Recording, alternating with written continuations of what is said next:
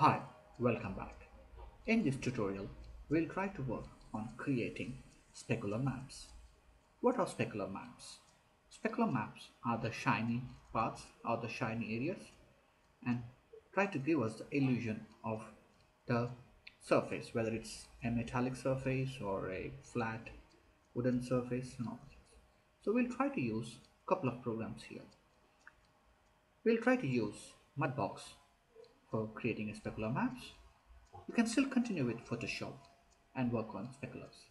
But right now, I would like to show you how to work on Mudbox to create a specular maps and then move forward to Photoshop to work on creating some more maps. Okay? Now, if you check the mesh here, the texture, I just changed the blade color to dark, a little bit darker. Okay? That's the only one thing which I've changed, nothing else. So don't get confused.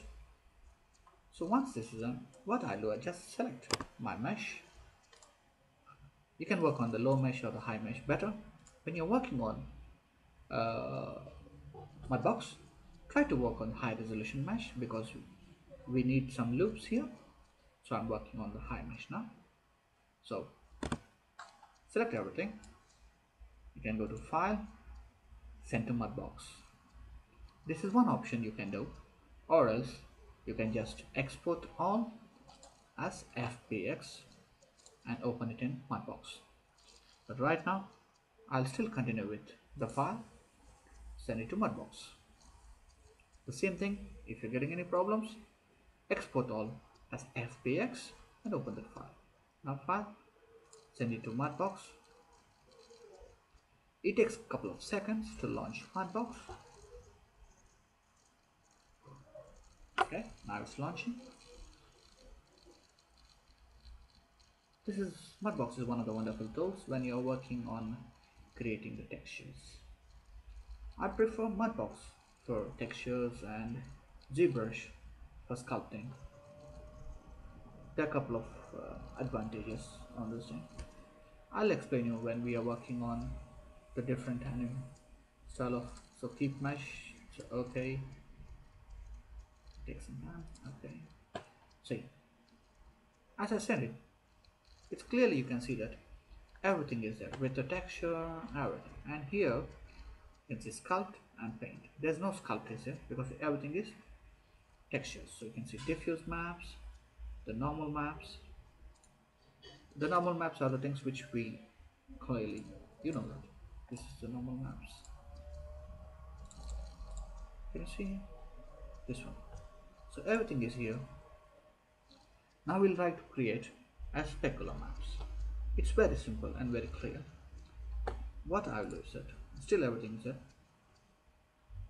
I'll click on plus here. It will create new paint layer. In channel, I'll change it to specular. Okay. Now you got a specular map. You can zoom in. Okay. Now before painting the specular map, I would like to work on high resolution mesh. When I'm painting a texture, I would like to work on a high resolution. So just move your mouse cursor on this surface, the blade, right blade, and press Shift D. When you press Shift D, it increases the resolution of the mesh. Now I'll go for level 3. That's good. Now zoom in here. It's double click on paint. You can see it's black color. If it's black, I'll change it to white. White is the specular areas. And if you see here, the brush size is too big. If you hold B for Bravo, just drag it down. You can go here and resize it. But here, let's hold B. That's it. And strength is M. You can increase it, or else you can just make it 100. I don't want to paint like normal brush, so I can use a stamp. I can just select any one of the stamps. I prefer this one. here. Can you see here?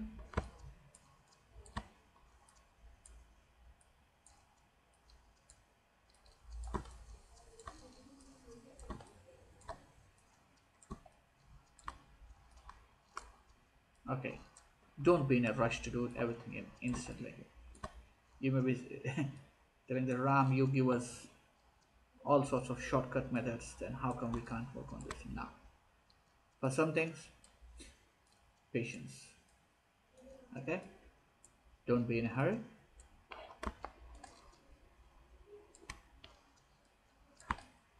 I'll zoom in here.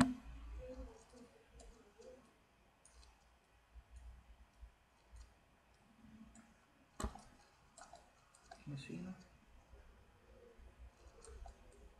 Here also, if I want, I can just go to some other, something like this. I'll use a very big brush, and intensity I'll just change it to some low intensity. Okay, now you can see that you can't see much of it, but when you twist it, tilt it, you can feel the difference. Or else I'll go for some other thing. Raise the resolution a little bit. You can feel, see here, painting here. Can you see here? I'll zoom in here.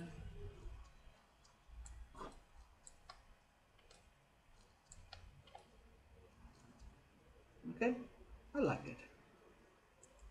Here, if you still want to move it, you can just increase, change the brush size. What is the shortcut key for brush size? B. Okay, I'll increase the resolution.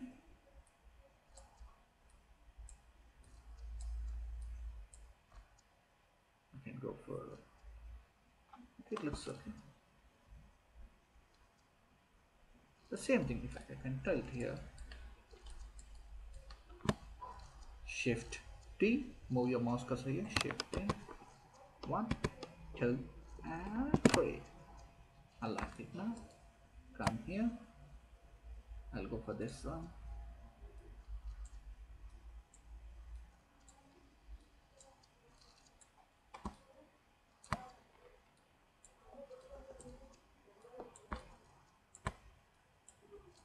You can see the effect with the light effect, you can't just feel it.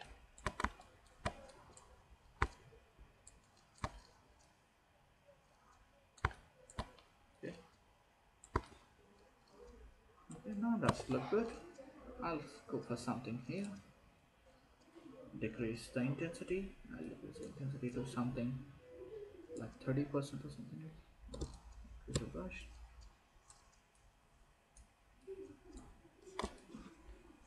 See, can you see now?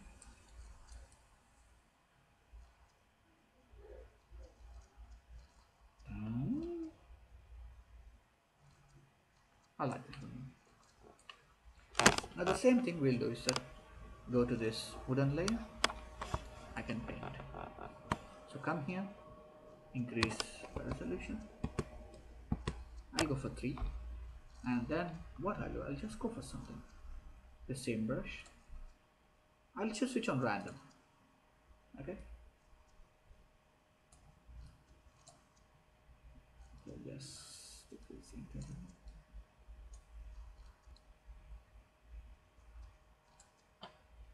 If you change it to blank and increase the intensity, you see, after removing the specular values. So if you are working on white, you are adding the specular. You got it now? I want some speculars here. I'm happy with it now. And the same thing here, move here, Shift D, Shift D. See, once this is the problem.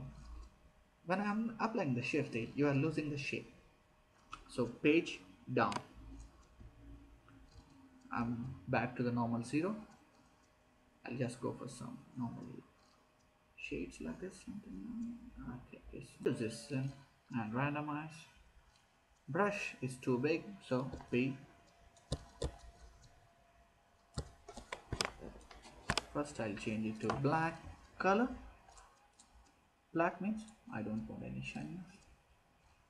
It's flat like this.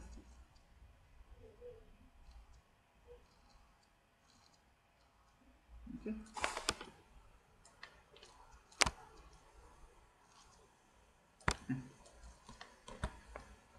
So first of all, I think I'm removing there's no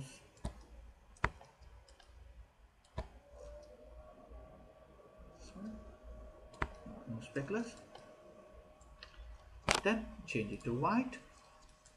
Paint your speculas.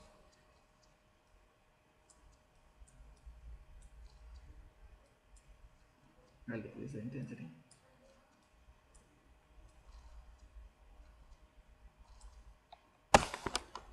See, it's flat. You can see something.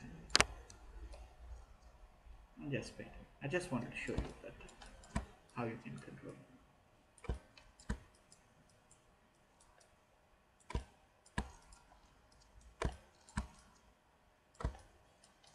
Okay. Now I did the same thing here. Decrease. Increase here.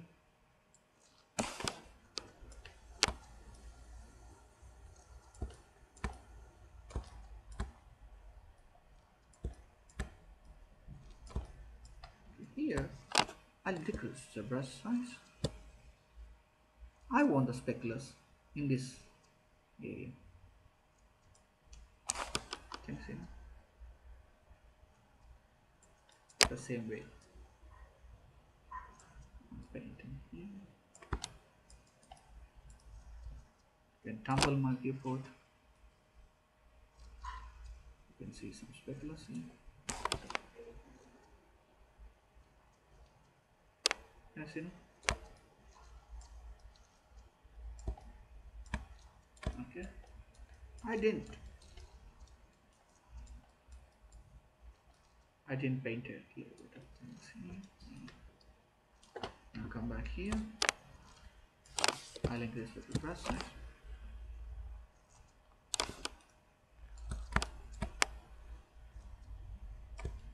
It's up to you how you want it. Here I'll just go flip it down. Increase the intensity.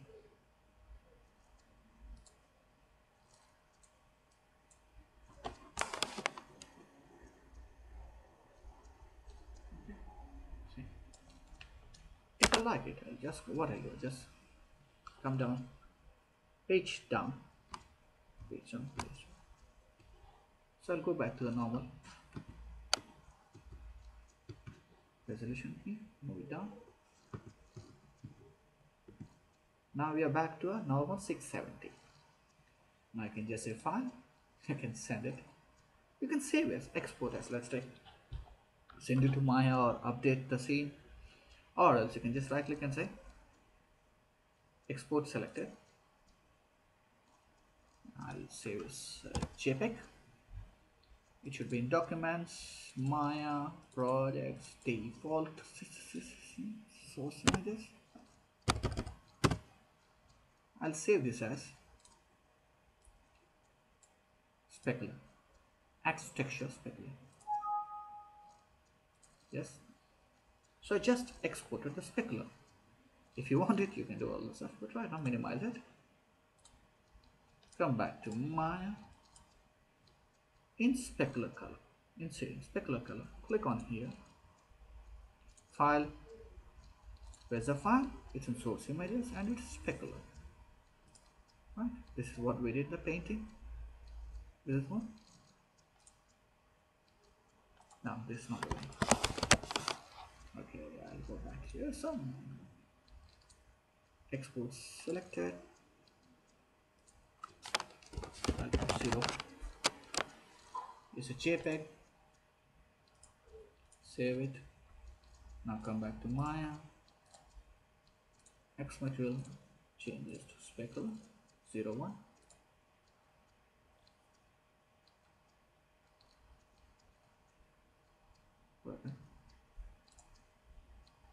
source images.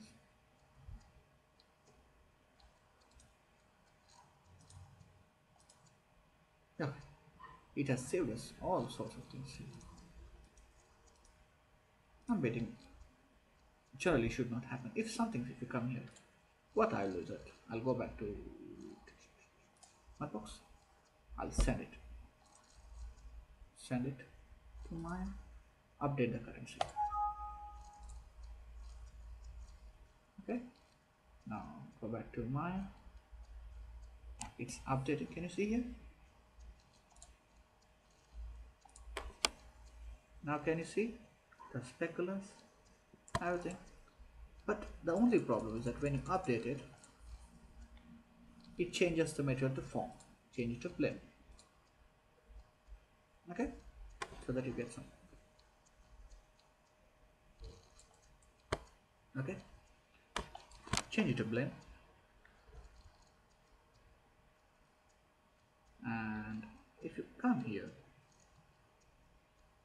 you can work on a little bit of, see here, you can increase this one, decrease this one. Okay, 3.5, I like this one as one as this one, but I can't see this one. Can you see? I want this specular. I'll use Photoshop now. Now if you come here, specular, it's saved in. Where does it see it? It's in Maya project code source. No.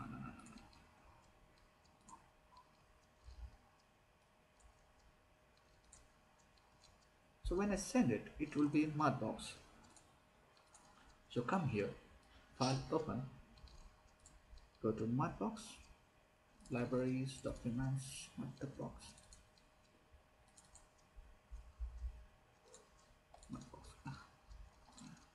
Sometimes I really get. This is material UV flat speculative. U1 V1 speculative. Yeah, we did it. This, sorry, so I'll just say export selected. I'm saving here as save one. Come back to Photoshop, file open, U1 V1. Okay, this is the one. Okay, we got this one. This is what we painted. All these shiny areas and all things is fine.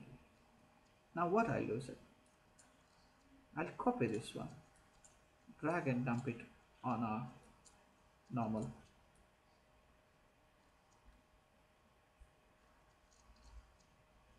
PSC network. That's perfect. And I'll open the design one. Switch off this one. Not this one. Not this one. Yeah, this one. Drag it on top of it. So you can see that one. So I just want that color. So duplicate it. Copy. Copy. Now shift. Select everything. Merge layers. Now one more. One more. Yeah, I like this one. So merge layers. Now I like it. Now file, save as JPEG. I'll save as specular. Okay, we'll save as specular. Close it. Go back to Maya. Now here we'll go by the source images, specular.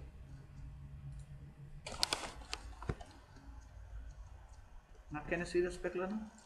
When it's flat, you can't see that effect. If you want more bright, this one, you can just start duplicating it.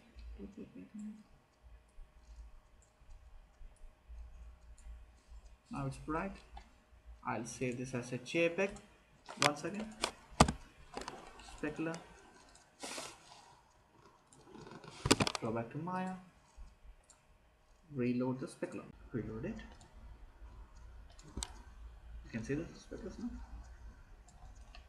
Now this is how we create the specular maps. Right?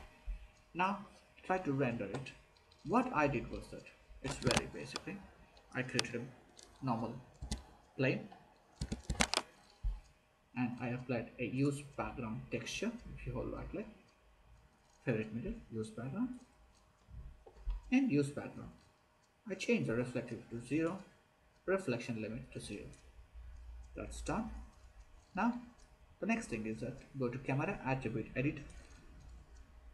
In camera attribute editor, change the environment to gray, some gray blue.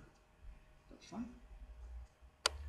Go back to render settings, go to the quality. By default, your quality is unified sampling. Change it to legacy sampling mode and increase the maximum sample levels to 2. Next step, go to the indirect light, switch on final gather. Right? Once you switch on final gather, minimize it. It's better. Go to view, camera settings, resolution gate.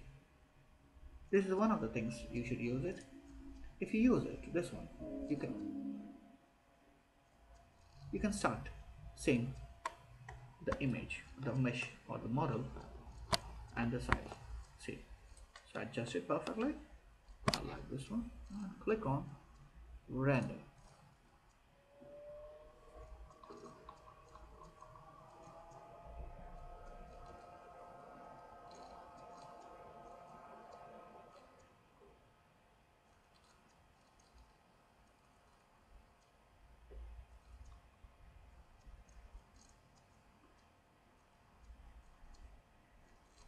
Right? That's it. You can still work on it. You can darken this speculars or increase this one. Work on this eccentricity a little bit down. Okay. 1. I'll store this image, render it. So you can start working in different variations using the eccentricity and the specular roll off and try to angle your object, your model to view different range or variation in your speculars. So let's wait. Once it is done, we can say we are nearly done, or we are done with this tutorial where we can say that we have completed the modeling of an axe, unwrapped it and textured it, and we did faked of ambient occlusion. Thanks guys, and see you soon in the next series of tutorials. Bye.